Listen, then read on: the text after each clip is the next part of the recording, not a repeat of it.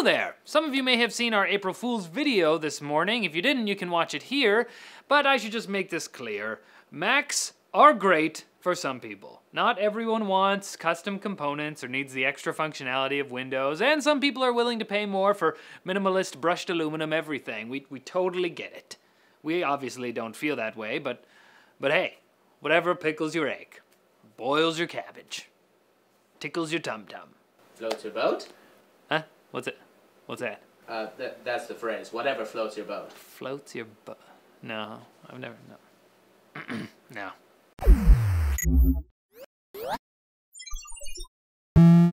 Tesla officially revealed the Model 3 last night. The car will have 215 miles of range, will be able to go from 0 to 60 in 6 seconds, will include Tesla's autopilot hardware, and will have 5-star safety ratings in every category. But the real killer feature is, of course, the price. Elon Musk already announced a while ago that the Model 3 will retail for $35,000 US, and that's before tax incentives, which could bring the price as low as $27,500. But some of those incentives might expire by the time the Model 3 actually launches for real in Q4 2017, unless Tesla manages to get an extension. If you want to take the risk, you can join the over 115,000 people who put down a $1,000 deposit before they had even seen the car. At least you've seen it now, so that's a plus. Intel launched today the latest generation of their Xeon E5 line, the Xeon E5 V4, also known as Broadwell-EP. The new chips use Intel's 14nm manufacturing process, have a max of 22 cores and 48 threads, and are compatible with the LGA 2011-3 socket, so E5 V3 owners could upgrade if you wanted to. Check the news sources in our forum post in the description for the full specs and features for those. Today, Intel also launched 4 new NVMe SSDs today, 2 of which feature the company's 32-layer 3D NAND flash, which features a more densely packed design than Samsung's 3D NAND. Ha! Eat it, Samsung! Your flash is sparse. Comparatively.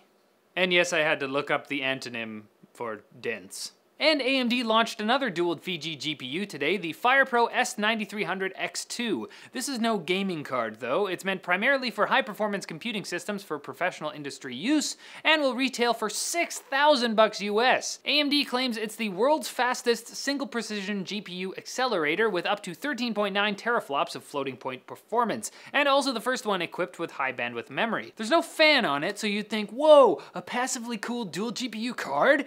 But then you remember, it's probably going in a server case with like a bunch of high RPM fans, so less impressive. It's time for Carbon Nanochip Quick Bits. You are correct, Axel! Thanks for your submission. The rest of you, want to see yourself on NetLinked? Send us a video. At Microsoft's Build conference, Xbox head Phil Spencer was asked what he thought about Sony's PS4.5, and in response, said he's not really a fan of the concept of a mid-generation upgrade, so don't get your hopes up for an Xbox 1.5, even though the Xbox could probably use an upgrade more than the PS4. Speaking of the PS4, a former exclusive for that console, Everybody's Gone to the Rapture, will be coming to PC in the near future, which is awesome because I want to play it real bad. Story-driven atmospheric game? Yes. One of Google's 85,000 April Fool's jokes went awry. They launched a joke Gmail feature that added a GIF of a minion dropping the mic to your emails, but it also archived the thread so you couldn't see replies. Lots of people lashed out, and one guy apparently got fired because of Google's hijinks. What happened to Don't Be Evil, Google? Was that a joke too? Yeah. Former Mozilla CEO Brendan Eich has launched an app called Brave that has an interesting ad block feature. You can either pay to block ads or have the app pay you to keep them. Which would you choose? Leave a comment. Speaking of ad blocking, in response to a recent story suggesting Microsoft Edge would natively block ads, the company has responded saying it would not. The 3 people who use Edge reacted with a And Windows 10 will soon get the ability to view and reply to Android and Windows Phone notifications right from the desktop through the Cortana app. Cool beans. Cool beans. News sources for all of today's stories can be found in the forum post linked in the description. All aboard the hype train! Choo-choo! I don't say choo-choo, the train does. What? It is the first day of the month, which means it's time to announce our Fans with Benefits winner from last month. Congratulations to... drumroll. There's no one in here.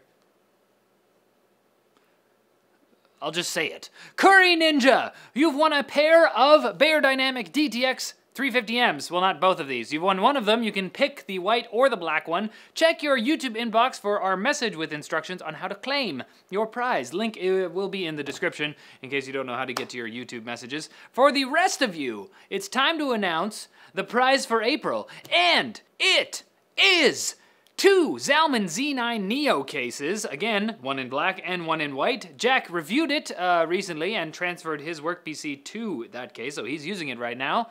Not the one you win, that'll be different ones. Anyways, if you want a chance to win either of those cases, all you gotta do is subscribe to NCIX Tech Tips and comment on any video from April, and we'll announce the winner on May 1st. So see you then. Yeah.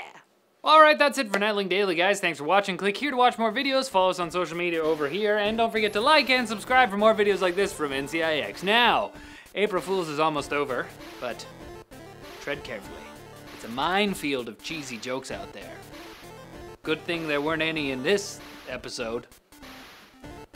I have to go.